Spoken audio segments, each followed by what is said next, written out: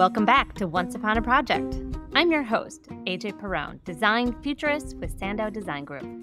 Once Upon a Project prides itself on not just looking at the pretty pictures of a finished design, but reveling in the process to discover the story behind the project. Season 2 of Once Upon a Project is sponsored by our friends at Shaw Contract. Visit shawcontract.com to learn more about their creative flooring solutions. Our guest today is a force of nature. I first met Jennifer Kolstad at an ASID event several years ago. She is a striking, tall redhead with a very cool wardrobe, funky glasses, and an undercut. Kolstad's appearance screams designer. My immediate reaction was, I want to be cool like her when I grow up. Mind you, I'm older. Jennifer has had a diverse career in architecture and design, from all types of building projects to now working for Ford Motor Company, bringing design to all aspects of their company. She is a woman who pioneers design, but her influence extends far beyond the design industry. So I wanted to know from this distinguished designer what design project she considers the biggest in her career. But I'll let Jennifer tell that story herself. My name is Jennifer Kolstad, and I'm currently the Global Design and Brand Director at Ford Motor Company. But I've been in the design industry for almost 30 years now, which I can't believe. It has really been a cumulative process, starting with art history and art, and then moving up into interior design, then finally architecture. Now I'm doing a doctorate, so school never stops. I've had all of these kind of commercial gigs along the way. I've been very lucky to work at some incredible firms like and HKS. Oh my God, my first internship was at HOK a million years ago with Joe Pettipa, who I work with now. He's one of our consultants at Ford Motor Company. The world just spins and collides and keeps going, but it's just been a really long, wonderful path. See what I mean? You are just getting a snippet of the magic Jennifer can bring. All right, let's get into the good stuff. We'll start at the very beginning. Where did Jennifer grow up, and how did she get into design and architecture? I grew up in Calgary, Alberta, Canada, and I often find myself having to tell Americans that that is north of Montana. And if you knew where it was, I'm sorry. Sorry to insult you. But I do get that question, where is it? So I grew up in Calgary, and I usually describe it as a lovely, kind of vanilla upbringing, not too much trauma or stress, but also extremely conservative. I mean, now when I look at my life, most of my friends are gay. We are in the design profession. It's an extremely colorful place. We love it. We love each other. But that was not my childhood. And I knew I had an interest in the arts, but I don't think I was terribly exposed to it, certainly not through my schooling. So that's why I say it was a cumulative path to get to where I am today, because I kind of had to discover little bits as I went along myself. My parents actually kicked me out when I was 17. They were like, girl, you got to go to school. They didn't kick me out, but they sort of enrolled me on the sly. My parents basically enrolled me and were like, and you will take things like entomology. And so I did. But then I found this department called art history, and I thought, oh, maybe I'll try that. And it was wildly interesting to me, and off we went. But I didn't even know about interior design, really. I just started working in galleries as soon as I graduated, selling art. And then I found my way to Ryerson in Toronto, moved there, did that degree, and that blew my mind. That was it. God, I love doing design. But I had a feeling it was architecture I was after. And another thing about being, a young girl growing up in the 70s and 80s was that we just weren't conditioned to believe that we were good at math and science, because we learn we know now girls and boys learn differently. And the educational system probably favored the way that boys learned. And the classrooms were set up so that boys raised their hands and spoke more than girls did. And so I just sort of kept my hand down and believed I wasn't good at math. So architecture was kind of put to the side, like, I can't do that. I'm just not good at math. So it took a lot of years and a lot of confidence building to believe in myself, understand that I probably could do it. And then when I got there, it's all about contextual learning. The math and the calculus meant something. They became moment diagrams that represented, buildings. And visually my brain clicked. I was like, I can absolutely do this and actually be very successful at it. And so architecture was kind of a breeze. The school that I went to was IIT in Chicago. Was very lucky to win a fellowship at SOM.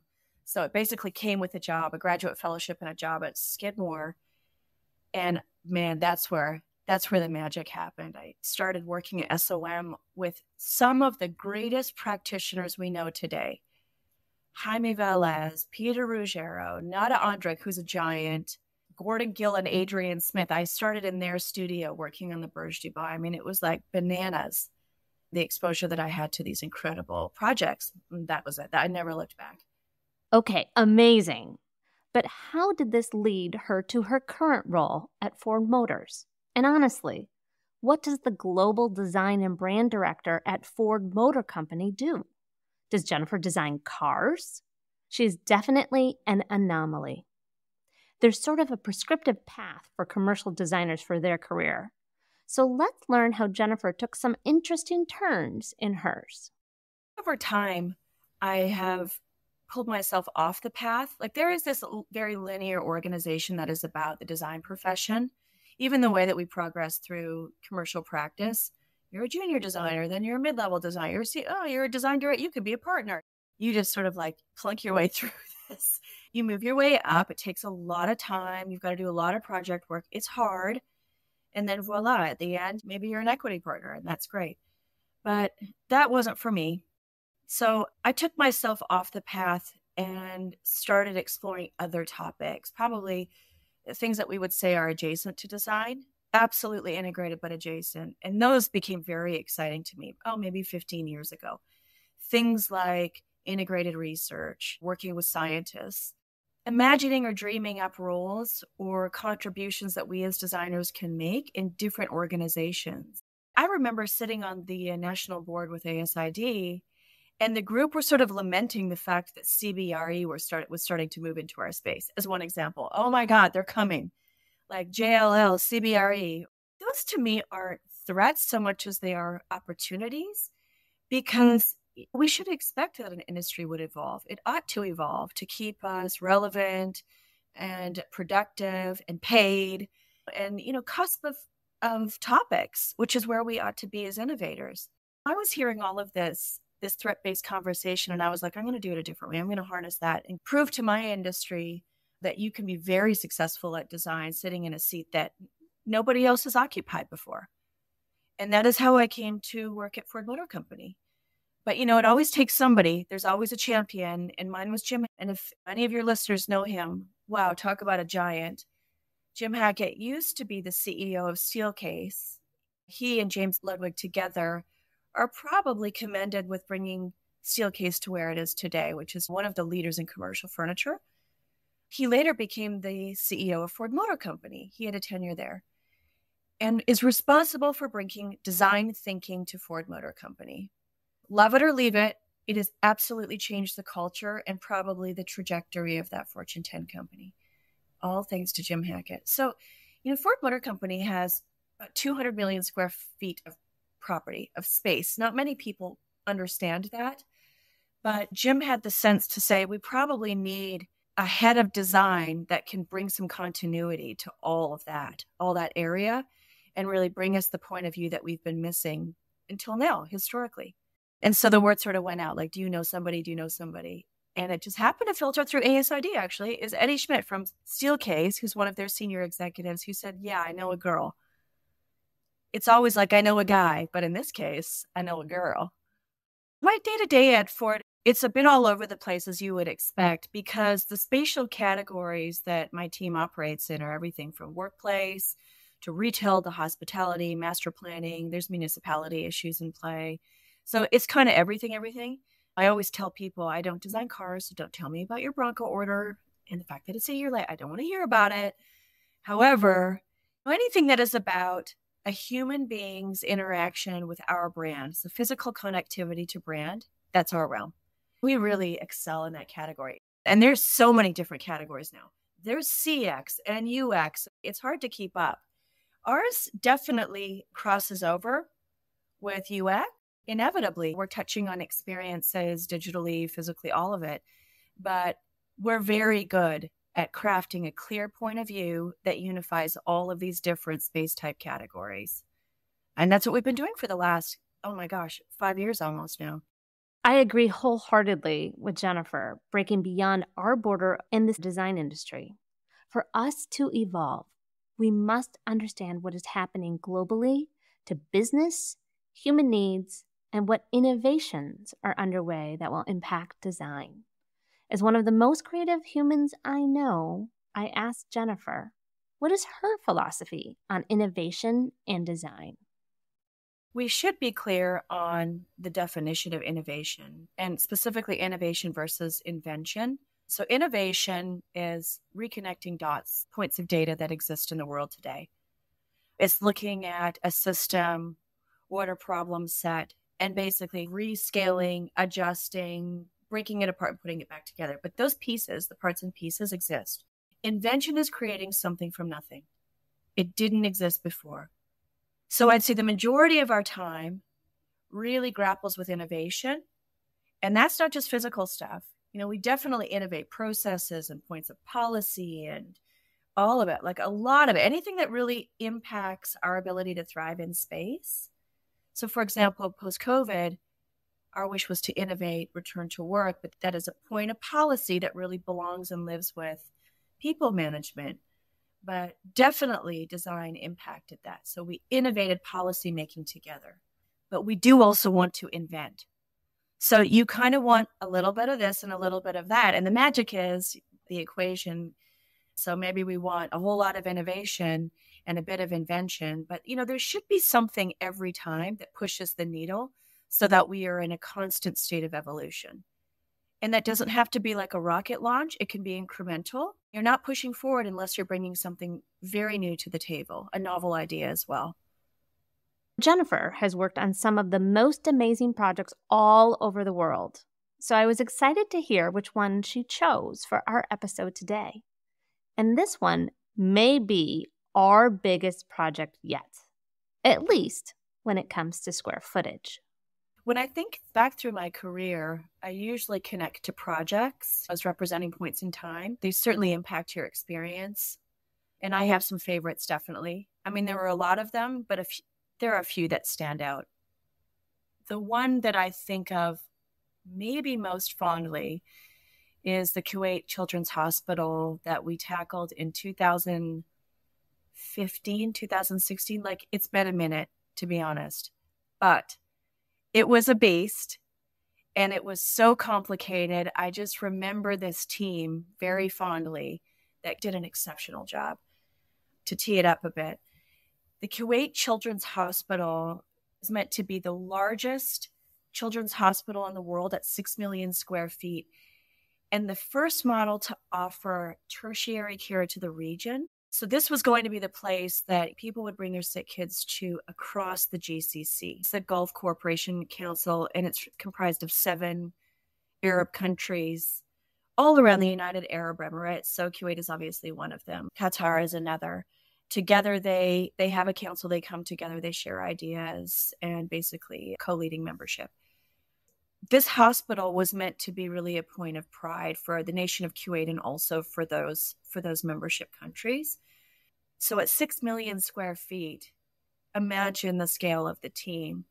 And never mind that Kuwait had never built a project of this scale before, certainly not in the healthcare category. Let's just stop there for a second. 6 million square feet. Now, if you're not the type of person that can imagine how big that is, let's take a standard football field. It's approximately 57,000 square feet, which many times can be the size of a large commercial project. Jennifer's project is 105 football fields of space they need to design every single element. It's gigantic. More about the project right after this short message.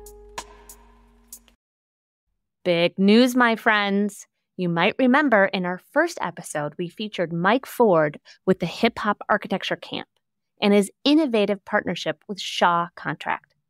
I'm excited to share that this collection has won another award. Can you believe it?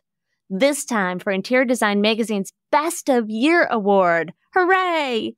This collection is inspired by the visual expression of the 5 elements of hip-hop: graffiti, DJing, emceeing, breakdancing, and knowledge. Ford's mission is to position hip-hop culture as a catalyst to introduce underrepresented youth to architecture and design. And Shaw Contract is the perfect partner for this initiative, as they are committed to creating a more inclusive design community and a more sustainable planet. Shaw Contract is living this belief through its commitment to circular design by making it easier to participate in its Take Back program. Shaw Contract will now take back a minimum of 100 square yards of EcoWorks carpet tile at no cost, because they're committed to recycling as much carpet tile as possible from spaces big and small. Learn more about these programs from Shaw Contract at shawcontract.com. And back to our program.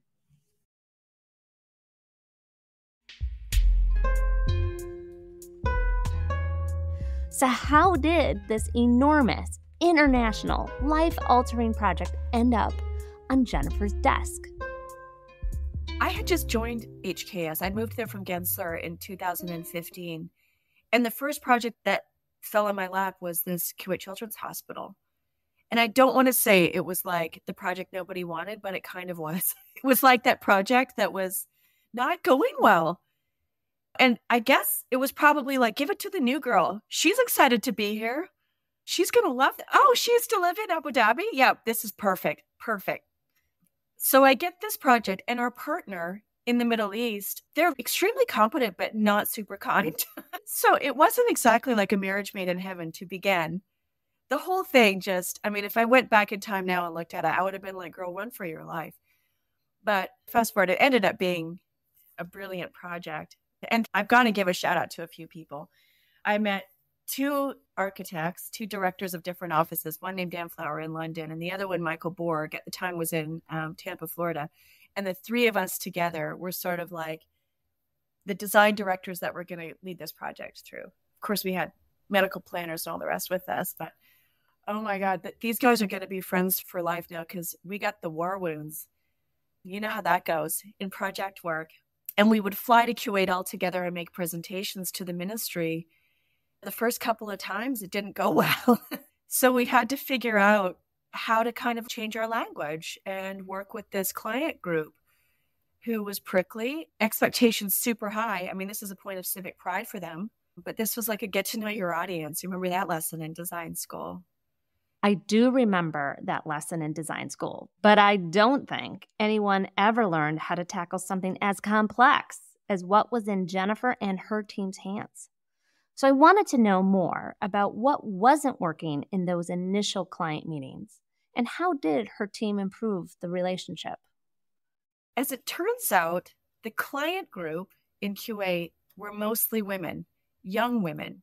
Not an assumption you would make. You know, stepping into a group of ministers, all their staff, and then the designated experts that were going to receive and run this building. So these are doctors, surgeons, caregivers, head of health, policymakers, women, young women, mothers. You know how we are in architecture and engineering. We're a little rough. And we coming gun blazing like we know the answer. Let us tell you. Let us tell you the answer. Not a lot of listening. I don't think it's like so much like that now, but we have a reputation, you know, as an industry. And that is what happened. The project team and the client team just didn't connect. I was leading interior architecture for this project.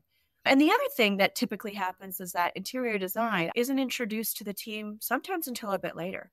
So, you know, medical planners have already started their work. Project teams have begun. Engineers are usually running, and then comes the interior designer. And when we arrived, I think it was refreshing for the client team. And I was the only female in the room. So, you know, this is something we probably should talk about. But suddenly the ladies, the women on the client side of the table, had a female to talk to on the consultant side of the table who was also a mother and who could connect with them. From my perspective, the language, the tone of the room fundamentally changed. We did form a connection, and it seemed like that helped us get on a different path for the project. Because when I said it wasn't going well, I mean, it was really prickly. And then it wasn't. And then we started talking about different things like scale, research-led design, that human scale thinking that is about, in this case, children and patients and caregivers and how they would feel and behave and perform. And the client team kind of got that. Like, it really resonated for them, and they connected with the project. Suddenly there was human scale conversation they could get their head around. That was a beautiful moment for me that taught me a lot about how to connect with people in the right way. Clients or otherwise, doesn't matter. Clients, partners, all of it. What a lesson in people skills. Unfortunately, this story is told too often. The interior design decisions, especially around people, tend to come into the conversation when you've already missed the opportunity to make the impact the client wants. Listening to the user's specific needs may break from typical design standards, or designing it just like you did for the last hospital. So I understand why listening might be difficult, as the client is not the expert. You are. And this is just at the start of the project. From technical obstacles to language and cultural barriers and the seriousness of designing for healthcare, I can only imagine how many challenges presented themselves. I asked Jennifer to walk us through the most difficult aspects of this project. If you tallied up the challenges, the list would be long. When I received that project, when it fell in my lap and I was like, what the hell is this? How do you design 6 million square feet? I remember actually having a conversation with Anna Pinto-Alexander, who leads health today. She's a global health leader at HKS and has so much experience. And she was like, oh, 6 million square feet, honey, don't worry about it. Once you do your first million, the rest are a piece of cake. She said that to me. You know, she has this like very sweet, calming way. She's like a calming goat of just sort of like, break it down. My mom used to say to me, how do you eat an elephant? When I was a kid, one bite at a time. It's like that. That's true. So if you looked at the architecture of this building, it was 4 American football fields in length, one running side, a single elevation of the project. And remember the scale of the patient. We're talking about little babies, children. And so, you know, our role as practitioners is to do what? Well, first, she'll do no harm, but also dismantle any fear and vulnerability that our patients, that our visitors bring to a facility. So you've got this little kid and their family, everyone's scared, they're coming in for care, and now they're faced with a 4 football field length elevation. You know, so your job is to eat the elephant. You go one bite at a time.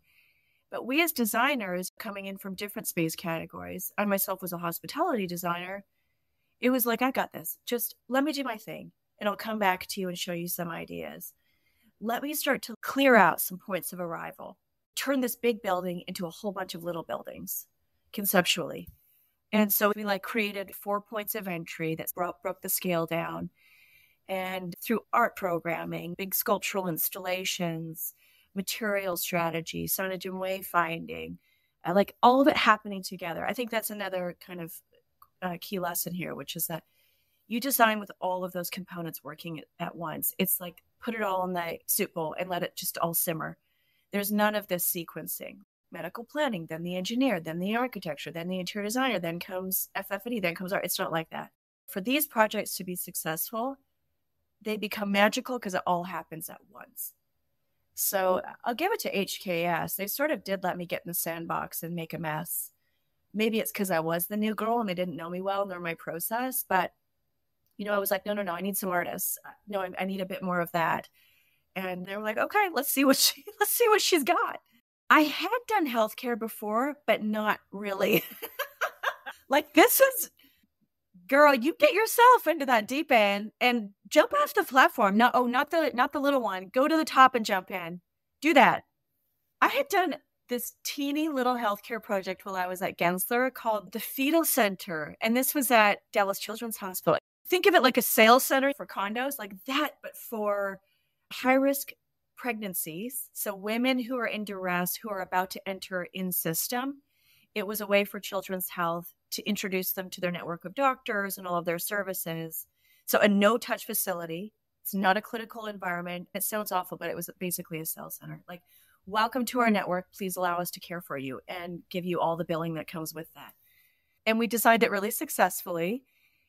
And there was a gentleman who was my client in that project who was a friend of a guy named Jeff Stouffer. Jeff Stouffer, if you know him, don't you love the name game in our industry? But anyway, so Jeffrey Stouffer was I think still the head of health globally for HKS. And this gentleman, Judson, was like, listen, I know a girl. Does this sound familiar at this point? I know this girl. If you get her, you can have all my business. So, Jeff and Anna were like, oh, we're going to get her. And that's actually how I moved over from. So when I got there, they're like, oh, apparently you've done some healthcare. Judson said so. I mean, it was like 3,000 square feet. So we got this 6 million square foot hospital. We think you're going to be great at it. And that's how it began. I mean, now I'm a healthcare expert, so they say. But then, God bless Anna. I mean, she had a lot of trust. Anna Pinto Alexander. She is another strong woman who has paved the way for so many interior designers. So I can absolutely see her encouraging Jennifer along the way.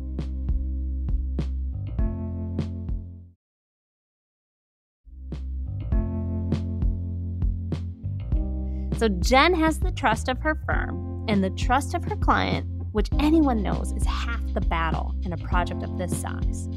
What were some of the client's biggest concerns and goals for this project? And what kind of risks might have been involved? I mean, you're playing with the civic pride of a nation and all. When you are doing work in the Middle East, there's a lot of risk. It's very fun. The pace and scale are different. And everything is a first.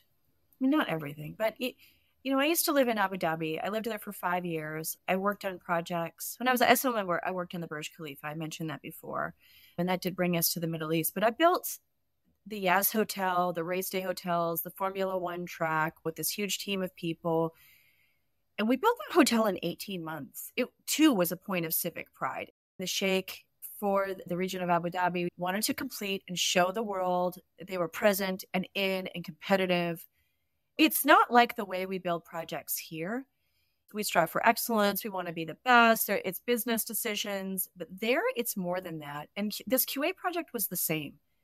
So when I say it's a point of civic pride, I mean there was a conscious decision to build the largest children's hospital in the world in the nation of Kuwait. It's the first. It means a lot to them. It's all riding on the success of this project. And even as a client team, for them, it's personally riding on satisfying the ministry, moving up through the sheikhs to the monarchy. Like, everybody needs to feel good about this, like they've done something. It's more than just these like business KPIs that we march to the drumbeat here. It's not like that. We're doing things out of the first for the nation, first for the people. And you feel that as a practitioner. You kind of become a part of these projects, these legacy building projects, and you want to do right by them. It's a different kind of motivation. Indeed it is. With this motivational energy fueling the team, how did they come up with the right solutions? How were they able to get to the right end result? The thing that I love about interior design is that it sounds biased to say we bring more to the table, but we literally bring more to the table. We bring stuff with us. I mean, we bring materials and tactile things and all the good fun stuff. And I have seen this so many times where a project is ticking along. It's packed with expertise. The solutions are brilliant, but it is not until you get to the interiors that the project really comes to life. And, the team like gets their hands on things. I mean, the client team, and they start to understand the project because tactility does that. That's why we love practicing interiors, many of us. But that is exactly what happened with Kuwait Children's Hospital. We showed up with our stuff. It's like, Mary Poppins Tickletron. You start to lay it out. You bring the models. You've got like rendered colorful diagrams. And now the team can get their hands on things and go, oh, I see what you meant when you said, now my brain is starting to fire and I'm connecting with things. and I'm starting to imagine my way through this project. That is such a powerful moment in every project, but certainly in this one. Shoot, I even remember we made so many models because we had built this like really charming narrative around the sea shanty, like children's sort of like nursery rhymes, but drawing on historic traditional poetry that seamen used to tell stories to one another at sea because they've got this rich heritage of pearl diving in their region. So we built this beautiful story about like sea creatures and then thought through the building sectionally. Like if I'm a child at one of these points of entry, I've sort of immersed myself in this watery scene. I'm standing on the seafloor looking up, and these sea creatures are all around me. So it was this like very tactile, scaled experience. I have like jellyfish suspended overhead. So I'm a part of this watery scene. Some are illuminated, some are kinetic. They're all artisanally created. So we would roll up with these models of sea creatures like 3D printed jellyfish or turtles or whatever. And that helps. Anything that you can do to tell the story better, more directly helps. We used every tool we had at our disposal. And back to the ladies on the client team, I remember them like grouped around, holding things, touching, grabbing the models and asking if they could take them home to their children like toys. And of course, I'm like, yeah, take everything. It's fine. I'm so happy you love the project. But really, these are like $60,000 models you're about to take home and throw on the floor. But enjoy it. It is funny how some of the tools we use in design are seen as playthings or fun objects to toy with. But I agree with Jen. The process is the fun part of our job. So let's hear more about their design concept and how that would transition into a better experience for the children that would be the most important client of this new hospital. How do you bring an idea to life, especially over a 6 million square foot building? When you come from hospitality, you're really used to building around a narrative. Trick seems to be that if I'm to sort of construct a mental diagram, there's a big conceptual idea, and then it moves across the spectrum to something that, the conceptual idea is super abstract. And that might impact like core and shell, the massing and shaping of the buildings. And as I mentioned, we pulled on this kind of sea shanty string, but we were also into like parametric, sort of crystalline shaped things that we find in the sea, like beach glass or whatever. And so if you ever look at the shape of the building, it does sort of look crystalline. So here we've got this idea in its most abstracted form, impacting, pushing against the kind of like the formal architecture stuff when we're starting to like sculpt. At the same time, though, you have to pull the string and come along to something that's very much a literal representation of that. So, I just described to you like turtles and jellyfish. And yes, the two relate, but one is very abstract and the other one is very literal. And the literal representation of that idea is extremely useful when it comes time to do things like make art, move into a sales and marketing pitch phase of work, signage and wayfinding, who are your brand ambassadors. The magic happens when you do that stuff simultaneously. You don't wait. You don't work on the architecture and stay abstract. And then a year from now, we'll get to it. My experience has been that actually doesn't work. There's a failed proposition that you've got to work all of those ideas simultaneously. I think that's new for healthcare. Like in other space categories, we're very good at it. But healthcare, as you know, has a more rigid system in place. It's getting better. And you see now, even from Sandown Media's perspective, you can see healthcare is coming along with hospitality, workplace, retail, whatever. It's actually getting a voice, and you can look into these projects and go, oh my God, that is beautiful design. That was not the case even a decade ago. And I'm certain it's because you have designers who've had incredible experience in other types of projects, who've been invited into healthcare. It used to be a very rigid process that was kind of like for the medical planners. And if there was an interior designer involved, they were usually groomed through healthcare, and they stayed in their lanes in that category. And so they didn't have the exposure to these different ways of working. And I'm so happy to see those barriers come down. That is the message around collaboration, isn't it? That's how we all should be working. You can hear how this concept is taking shape in the space as Jennifer describes it. But what will the impact be? I asked Jennifer to reflect on what were her highest hopes for the user experience, namely sick children and their concerned parents. My highest hope for the user, let's say the patient and their caregivers, their parents and families, my highest hope is that they would want to be there. Because hospitals are not places we want to be. But this building, this project was special because it was designed more like a sports and entertainment venue, or like a 5-star hotel, or like, I don't want to say Disneyland, but like, a place that children want to be in. They don't just survive, they thrive. Their families want to be there. So we designed it consciously with that in mind. If you've ever been to a hospital in the Middle East that was designed, I don't know, let's say 20 years or back, they're not lovely. So what an opportunity to introduce a new paradigm to healthcare, to a whole region. And I'll tell you, we designed every touch point with intentionality, like every vista, not just a point of entry, but the path from exterior all the way to patient bed was designed with intentionality. Oh, so much life. And the art programming, like I can't say this enough.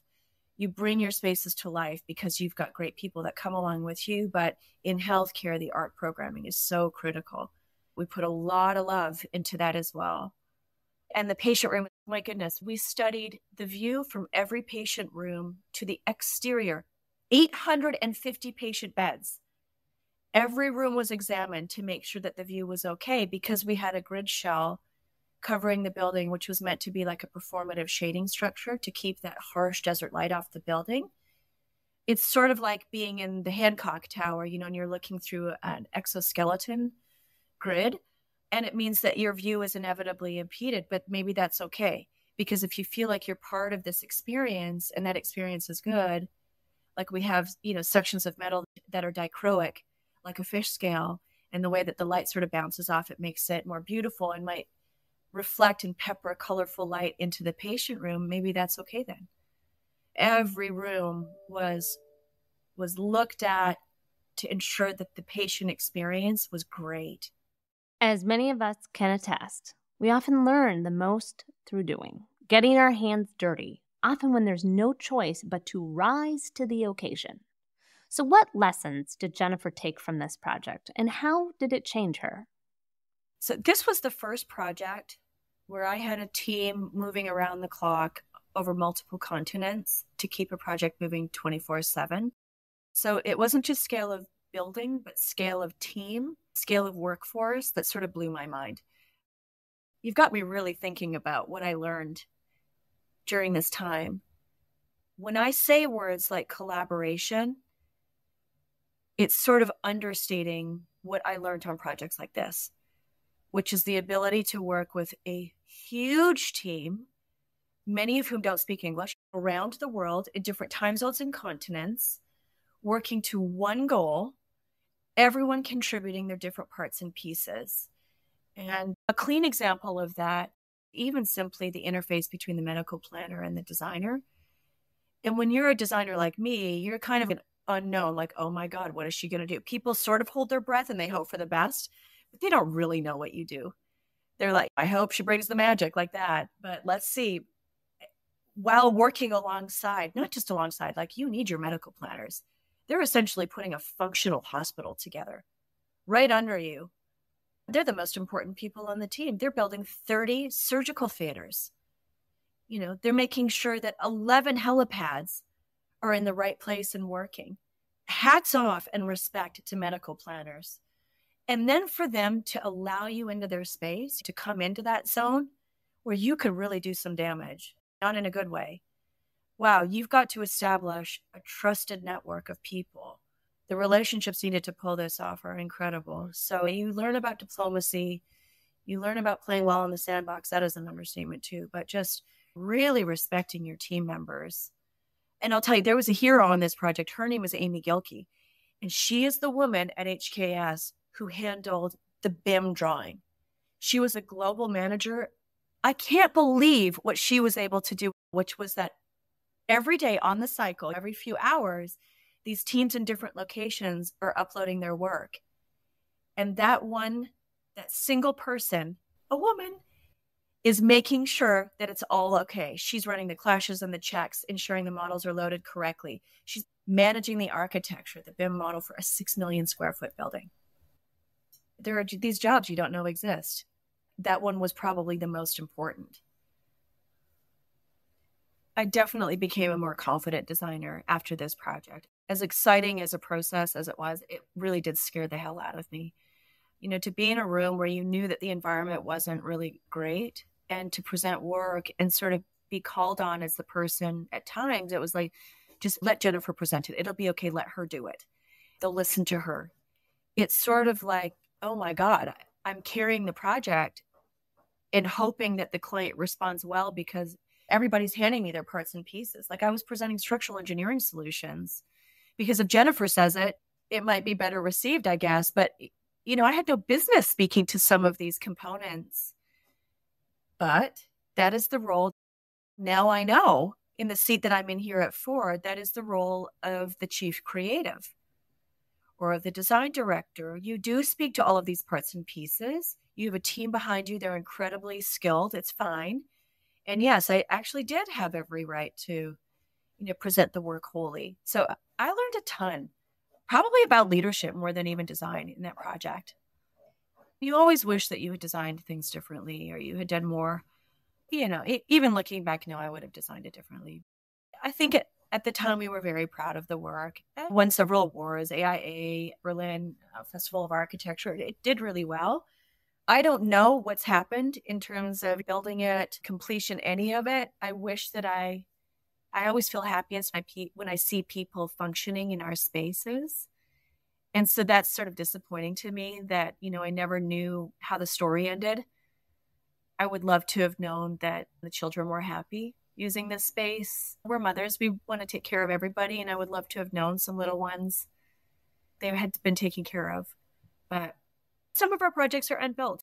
I think that in itself is challenging.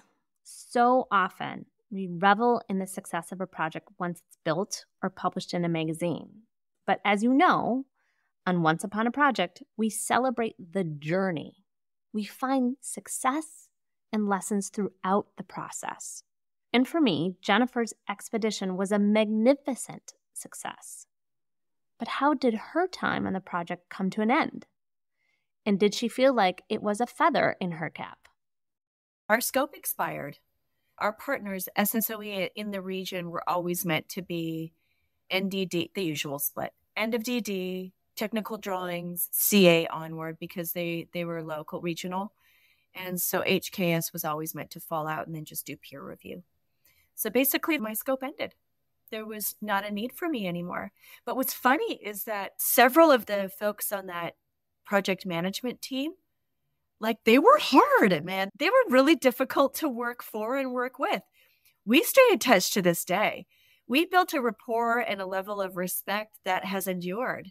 And I even see where they are today. It's extremely collegial, which tells me we did do a good job because you don't earn the respect of your colleagues around the world without, you know, doing right by them. I would never have found myself at Ford had I not been comfortable working in these massive, complex projects. Because when I took my job at Ford, Ford was the project. Sometimes I need to explain that to people because they're like, well, what are you working on? And my answer is Ford. I'm building the brand. So I wasn't intimidated at all coming into Ford Motor Company. Not the politics, not that, like none of it. I've experienced it. 6 million square feet, not an issue now. You know, if somebody gave me that project today, I'd be like, how do you eat an elevator? Yeah, we just start. We'll just start, everybody. But yeah, the complexity of Ford, the departments, the people, the work streams, the funding mechanisms, the contract writing, everybody has a different timeline. It doesn't bother me at all. It's like, all right, let's sit down and organize this. Jennifer has done so much with her career, from working in different countries to tackling large, difficult projects, and she admits her path to her career was quite unusual. I asked Jennifer, what advice would she give to younger designers from her point of view? If I were visiting a class of designers today, what I would tell them that is different than I learned, honestly, not to be so rigid in terms of defining themselves or their skill sets. by design vocation. Like they don't need to self-identify as an interior designer or an architect or a planner or whatever, because that puts guardrails around you so fast. And listen, you got to be good at something, but that doesn't excuse you from becoming excellent. But projects now are very complex. They have more variables asking them to do different things. There's more performance criteria like sustainability. And so designers seem to be better served when there is a degree of fluidity to their practice. God, actually, if a dean heard this, they'd be like, what? You'd be messing with my curriculum now. But yeah, maybe I am. Because for me, a designer needs to be able to function in architecture as they do interior architecture, as they need to do in sustainability. They need to be, comfortable listening to or participating in conversations around human science. They need an interest in research. They need that. They need to be a little bit dangerous in business. So they need at least an ounce of business acumen coming out of school, things like this. So there are probably skills missing that they would be better served having. But this idea of adaptability and not having to self-define, like, do you remember those conversations we used to have that were like, well, what studio do you sit in? Oh, I'm an interior designer. Oh, well, I'm an architect. Sort of like, well, I sit there, that you don't do these projects. You only do those projects. It is crazy to me because I can take a team of 5 designers doing anything. Like, I don't care what you do in a firm, and we probably can put a band together and make some music on any topic. Oh, and I'll double down on this. This idea that I am a healthcare designer versus I am a hospitality designer has got to stop. Because there's usefulness with all of those subjects. So to co-influence, to commingle and co-influence. A healthcare designer will do very well influencing hospitality and vice versa. Higher education, laboratory, any sort of area of expertise is well served to go into somebody else's category and do some damage. And back to innovation and invention. That is how we move the needle, isn't it? We all need to move the needle in our industry. So now, do you believe me when I say Jennifer Kolstad is one of the coolest designers around? She challenges the status quo in design, but in a way that puts humanity first, which makes her also one of the kindest people I know as well. We all can't wait for the next chapter in Jennifer Kolstad's career. Whatever that is, I'm sure it will be amazing. Once Upon a Project was produced by Surround, a podcast network by Sandow. Special thanks to our producer, Hannah Vitti. Thanks for listening, and I can't wait for you to hear our next story.